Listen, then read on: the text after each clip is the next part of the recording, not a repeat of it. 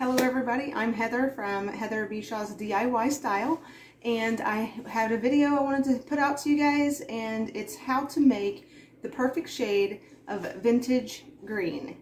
Green's the color of 2022, and I like green no matter what time of the year it is or what year it is. I like green in my house, especially for spring and summer. So anyway, let's get into it. The perfect shade of vintage green. Have you guys ever seen those pretty old utensils that you can get from like the antique stores and stuff, where they have the green handles and sometimes they have red handles, but I'm kind of drawn to the ones with the green handles, and here's one as an example. See, it's like a metal spoon. It has the wooden handle and it's got like this pretty chippy handle, green. And this green is such a pretty green, and I wanted to show you how you can make that color yourself. So this is easy from Walmart products. Okay, a container, this is the 8-ounce container. That's what I used, of Fern chalk paint, an 8-ounce container of celery chalk paint, Waverly, and then a couple tablespoons of leaf green Ceramicoat. This one just kind of brightens up the color just a little bit, gives it a little bit of that yellow undertone. And then you're gonna add, when you're done, you're gonna want to use a little bit of dark wax. You can use Waverly's dark wax. It's just, this is the one I had handy. This is the Kills dark wax. And okay, you mix all that up, and it makes a decent amount. You're going to be able to do a couple good projects with it. I've painted a large mirror frame over on that side of my kitchen, and a shelf down here that I'm going to show you in a minute. And I did this rolling pin. I made these handles green on here because I always like those, but they're always kind of expensive at the flea market. And I don't really care if it's, you know, authentic for what I'm wanting it for. I just thought it would be pretty as decor. I can hang it somewhere. I haven't decided yet what I'm going to do, but the two together are, you know, this one's just a little shiny. I haven't decided yet whether I want to put like a little varnish on here or not, but the color is basically the same color.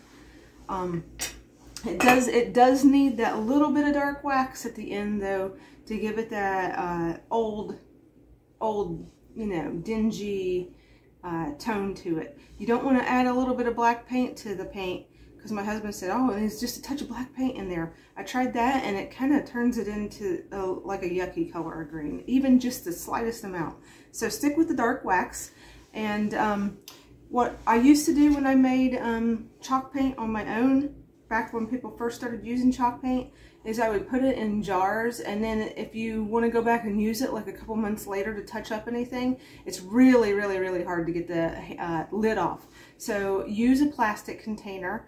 I cleaned out an OxiClean container, and I made basically a full container of it, and I still have, you know, about half of this left to do more projects with.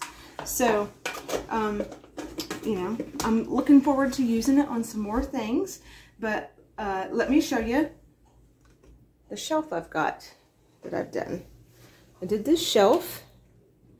It's a small shelf, you know, on the edge of my kitchen cabinets, and I always like to keep it here to, you know, put my dog treats on, and my cookbooks are at the bottom of it down here, and now I have, like, you know, Cooper eats a lot of rice. I'm waiting for my rice to cool down back there. So that's why I was filming this right now in the evening on Thursday night. Not a normal time for me. But, you know, sick dogs need to have their rice. And there's some dog bones, clothespins, you know, powdered sugar, you know, just essentials that you use around your kitchen. I'm going to use here. And in the background of this, I put some fabric back there, so I think that's really cute looking. It reminds me of my grandma's house when I was a kid. And then I found this really delicate looking doily to put here.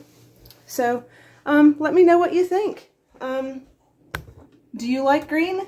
Are you going to use any green in your house this year? Green is the color of 2022. let me know if you try to mix this paint up and do it yourself, and show me what you make yourself. The mirror over there looks, mirror. Tired. It's a chalkboard. Looks good over there too. And I showed this in my last video, this little match holder, and it has green, and that green matches perfectly on there with the other green. So I'm going to add some green back here in this area, and there's the painting I showed in my last video with the green that matches too. It's kind of far away for me to show you how well it matches, but trust me, it does. And you know, I can't wait to get my kitchen all updated and ready for spring and summer. So like and subscribe. Let me know what you think. Ask me any questions. I like to answer the questions. Thank you. Have a good night. Bye.